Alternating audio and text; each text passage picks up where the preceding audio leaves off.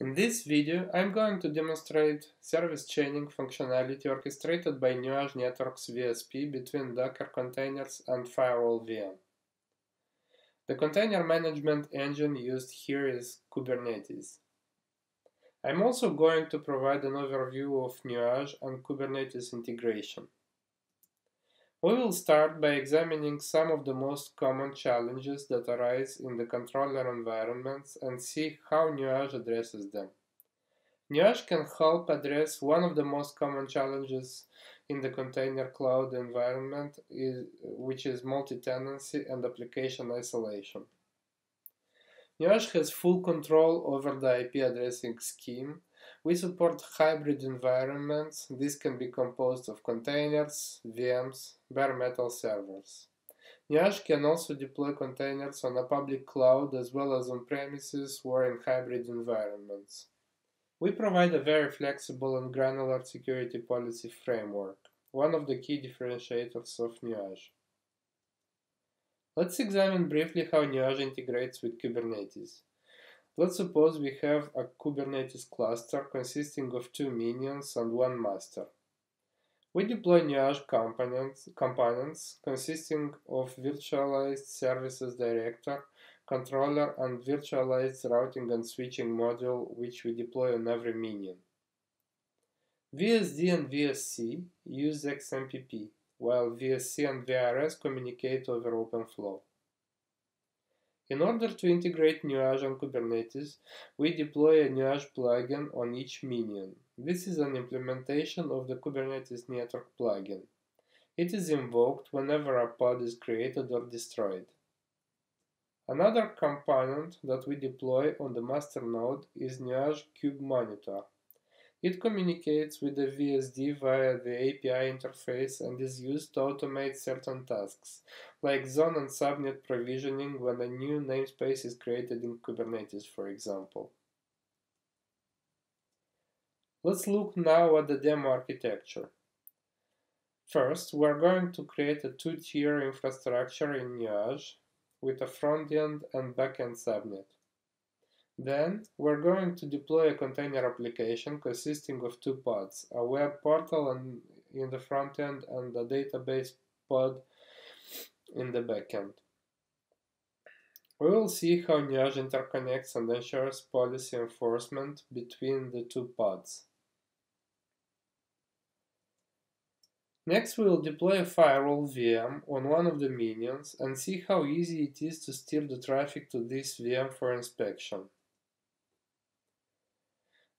And at last, we will access this application from the internet.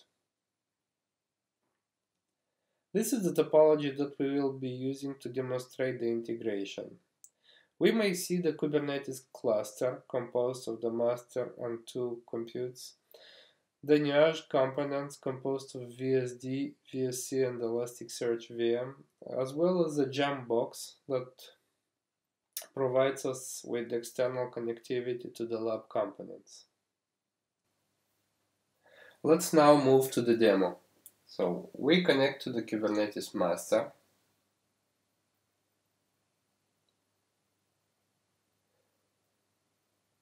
We can see that we have three nodes in the Kubernetes cluster, one master and two minions. We may see that there are currently no pods in the default namespace. If we specify all namespaces keyword, we may see the service containers, which are in the kube system namespace. Moving to Nuage VSD, we see that there are currently two zones, which correspond to two namespaces, default and kube system. What we're going to do is create a third zone called WordPress. In this zone, we'll create two subnets, front end for WordPress web portal pod and back end for WordPress MySQL pod.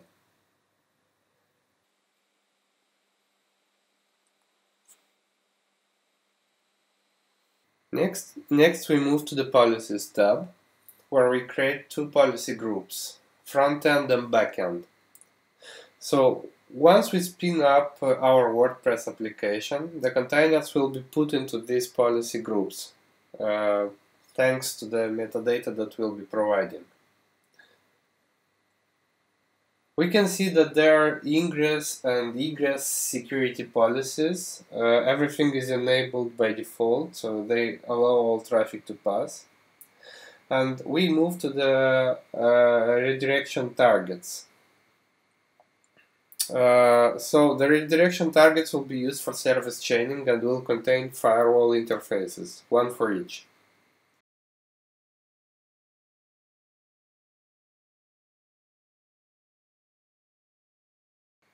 The infrastructure is now ready for application deployment. We will use a YAML definition file for the whole environment. It is composed of the persistent volumes, which are pointing to local folders on one of our minions, one for the web portal and one for the MySQL container.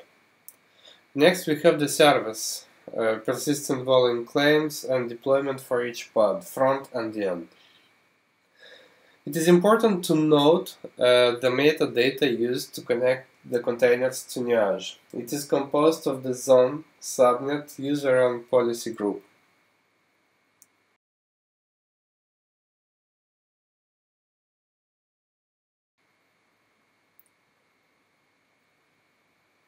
Let's now create the whole environment.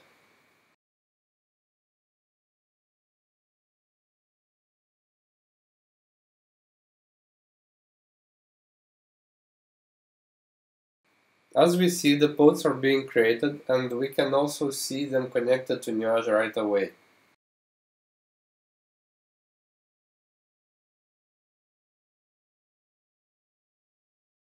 When the containers are running, before accessing them, we need to create a NAT rule or jump box for internet access.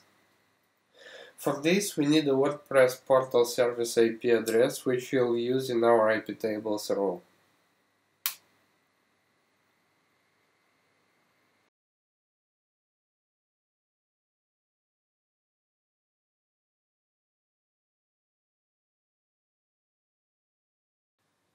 Once the rule is created, we can see that we have access to the WordPress portal.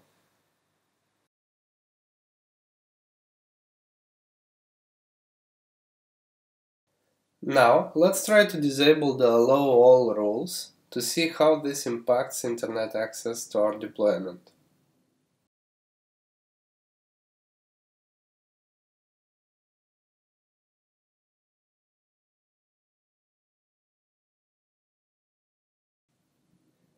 We can see that the portal says connecting and the page can be reloaded.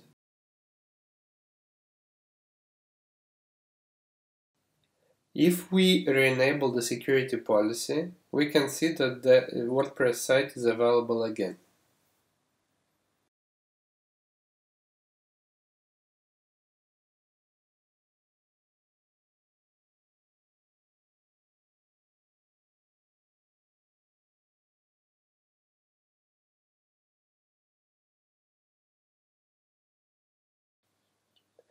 This brings us to the last part of our demo, the service chaining.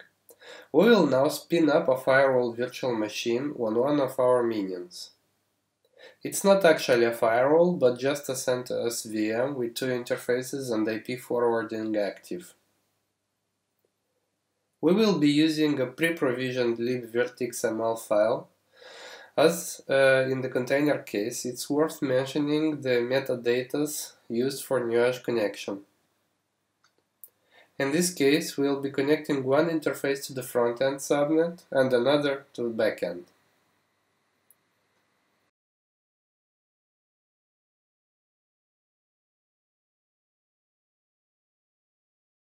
We define and start the VM. As soon as the VM is started, we may see that it appeared in Nuage. The containers are blue and the VMs are green.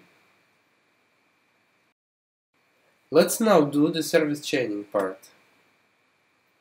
First, we add firewalls interfaces into the previously created redirection targets. Next, we create a forwarding policy where we add two roles. The first one is for front-end to back-end direction. It will trigger when containers from front-end policy group, in our case WordPress portal, we'll be trying to communicate with the backend policy group, MySQL database. When this communication happens, we need to redirect it to the front-end firewall interface. The second rule is the same but in the other direction. Traffic coming from backend to frontend needs to be redirected to the backend firewall interface. Now, as you see, I have deliberately left the forwarding policy inactive.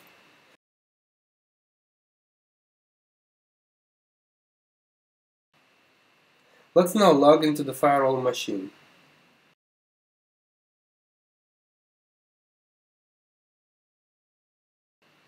We see that it has received IP addresses on both interfaces. We can launch a TCP dump on one of the interfaces to see the traffic that is currently received by the firewall VM.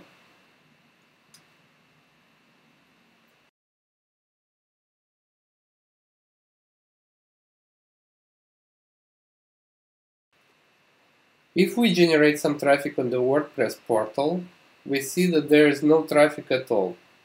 This is normal because the forwarding policy isn't active yet.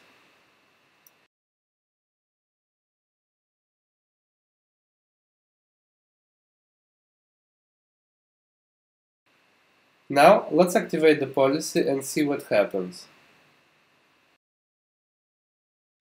If we try to generate traffic, we see that now it is being redirected to and forwarded by the firewall. This demonstrates how simple it is to connect containers and VM using Nuage. This concludes our demo. In case if you are interested in more details about our integration with Kubernetes, you can always see our Kubernetes Container Networking webinar by visiting the URL displayed.